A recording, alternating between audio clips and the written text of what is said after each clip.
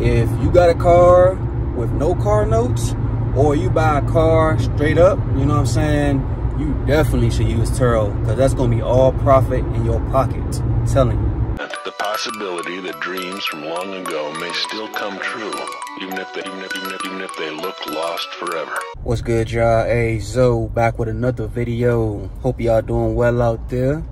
Now, this video I want to talk about Turo a little bit. I've been on Turo for what, 2 months now? It'll be 3 months in September, and I've been getting some DMs recently about people asking me, like, you know what I'm saying, is Turo worth it? I guess they're considering it.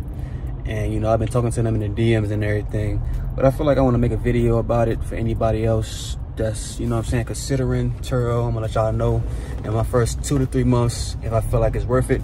And I feel like right now is a good time because somebody actually just canceled on me today for the first time. I think it's the first time. Yeah, for the first time, somebody canceled on me today. But, yeah, she actually booked the trip yesterday, like probably like 6 p.m., 7 p.m. She booked it for 3 p.m. today, and it's only gonna be for 1 day. You know what I'm saying? So, yeah, she hit me up like a couple hours ago, let me know like a little bit ahead of time, like, yeah, my husband, he has cancer, and you know we was gonna get the whip today, but he having some issues right now, so I might gotta take him into the doctor and everything. So I was like, okay, cool, just let me know. And then she just let me know probably like 30 minutes ago, like, yeah, she gotta take him in, so she gotta cancel and all that. So that was my first time getting canceled. And Turo actually paid me for half of the trip, so that's something I learned. Watch out, construction on road ahead. Yeah, right? Rude. But no, Turo actually paid me for half of the trip. So, you know, I learned that today. When you get canceled on, at least when it's last minute, they pay you, I guess, half of it. From what I seen today, they pay me half of it. So I think that's a good benefit, you know what I'm saying? Somebody canceling you, it ain't like you ain't making no money for the day. You can still get a little bit, you know what I'm saying, get a little percentage of it. So I think that's pretty good, pretty clutch. You know what I'm saying, getting paid for not doing anything. I don't even got to go home and get it cleaned up and nothing like that, you know what I'm saying? I think that's pretty good. But anyways, so overall though, let me let y'all know if I really feel like it's worth it. So one thing that's going to determine if it's worth it is the kind of car you get. You know what I'm saying? The kind of car you get, I feel like, plays a big part on if you're going to get bookings and how much you can charge per day, and also how much your car note going to be or how much it's going to cost to get. You know what I'm saying? So the high demand cars, I would say, are the luxury cars and the Teslas. Every time I get on Turo, I see Teslas on that junk. So, you know what I'm saying, the luxury cars and Teslas are always high demand. So if you did spend some money on a luxury car or a Tesla or something like that, bro, I feel like you're gonna make that money back quick. But also, obviously, you got higher maintenance, you know what I'm saying? So it's all about you thinking ahead of time, like, how much is it gonna cost me to maintain this car, pay for the car note, insurance, you know what I'm saying, and how much am I going to charge per day? How much can I really make off of this kind of car? So y'all got to be strategic with it, you know what I'm saying? I was strategic with what I got, you know what I'm saying? The car I got right now, well, really a truck.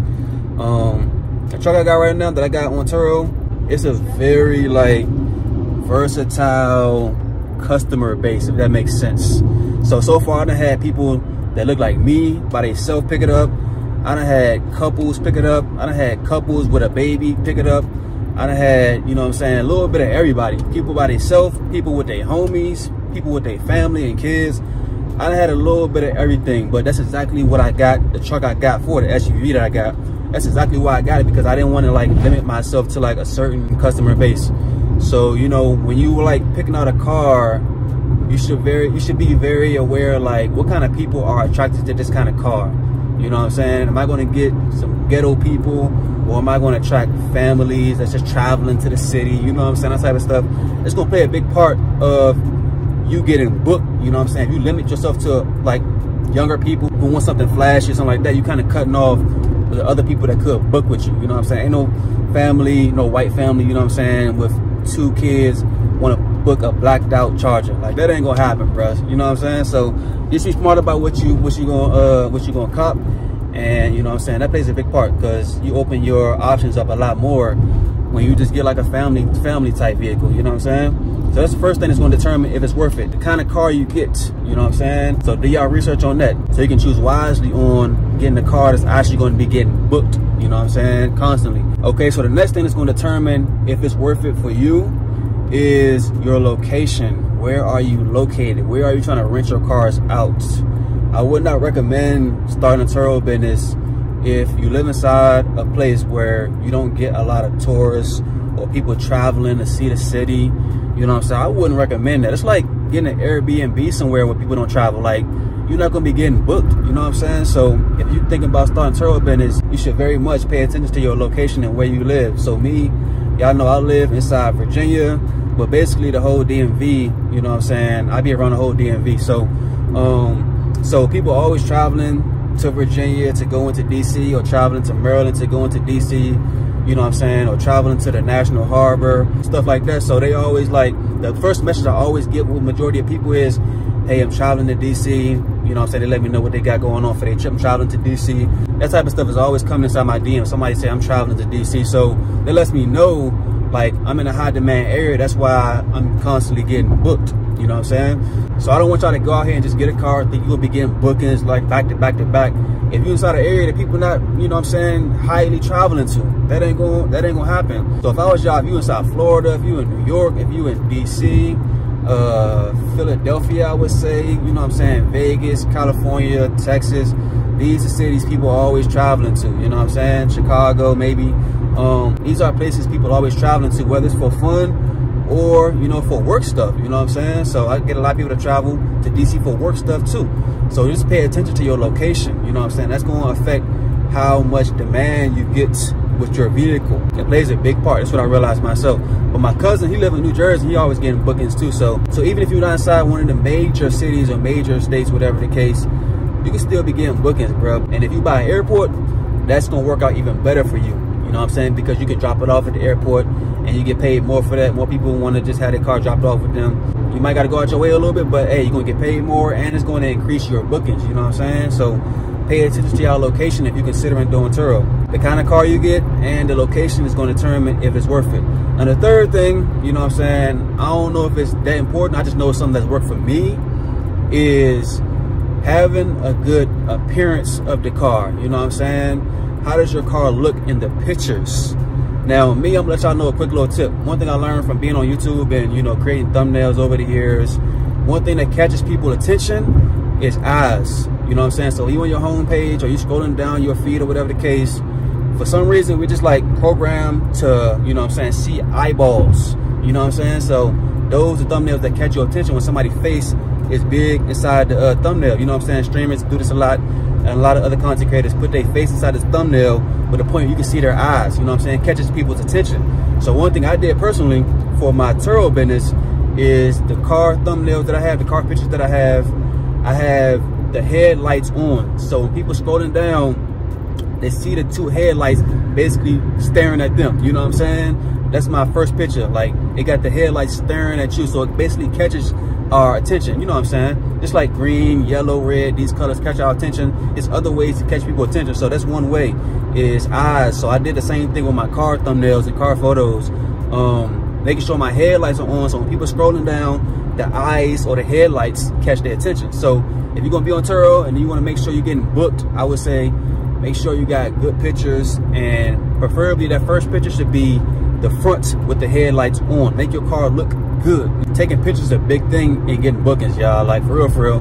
Just think about everything you buy on Amazon or buy anywhere. If you ain't got no good pictures, no good quality pictures, looking like it's kept up, like ain't nobody gonna buy that, bro. Nobody will spend any money on that, you know what I'm saying? So make sure you're taking good pictures. That's gonna help you increase your bookings. The first day that I put my car on that junk, I just took some regular pictures, like from the side and everything, you know what I'm saying? And I ain't getting no bookings. But the next day I changed the pictures, took way better pictures, high quality pictures, and I immediately started getting bookings. So if you want to make sure Turo is worth it, then yeah, make sure you're taking quality pictures. Now, let me talk about what y'all really want to hear about, the money, okay? I know you came in for the money. Is it worth it? That's what really matters.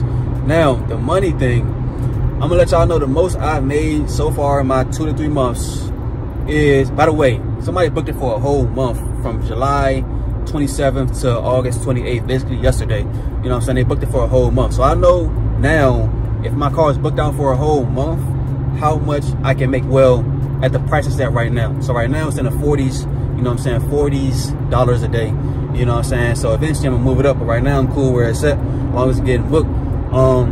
But yeah, so I know the potential to make a month if I leave it inside the 40s.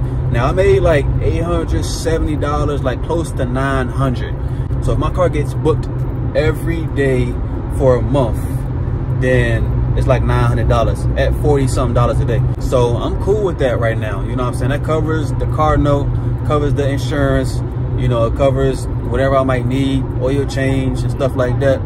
It covers all that. So to me, you know what I'm saying, it is worth it. So I feel like that's a good profit for me, you know what I'm saying? But yeah, it's all about the price you set per day and does it make sense? Ain't nobody about to book no Toyota Corolla for $70 a day. You know what I'm saying? It gotta make sense.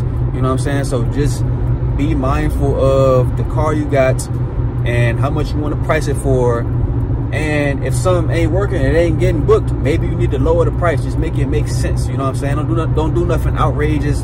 Don't be money hungry. You know what I'm saying? Just get your bookings, get your reviews, take better pictures, offer the extras, like, you know what I'm saying, delivering it to people or dropping it off at the airport. And if you do everything I just said inside this video, it's gonna be worth it. You know what I'm saying? Good pictures, like I said, a vehicle that's in high demand. It don't gotta be no sports car, but just make it a car that a lot of people would buy. A lot of people would like to drive, whether they by themselves, with their girl, or with their family. Like, make it, like, open up your options. Make sure it's a car that's, you know what I'm saying, the customer base is a wide variety. All right. Also, like I said, preferably be inside of a high demand location where people are traveling to. I feel like that's one of the biggest things too.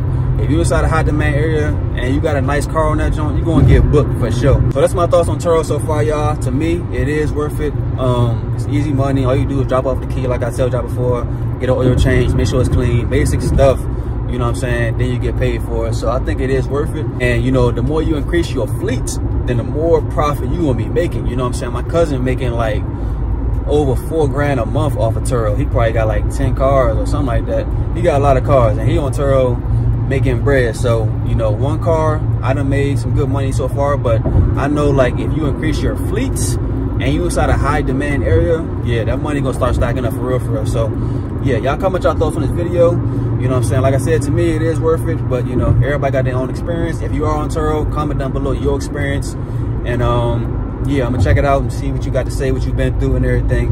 Other than that though, y'all like this video, share this video, subscribe if you're new. I'm gonna holler at y'all on this one, man. Peace out.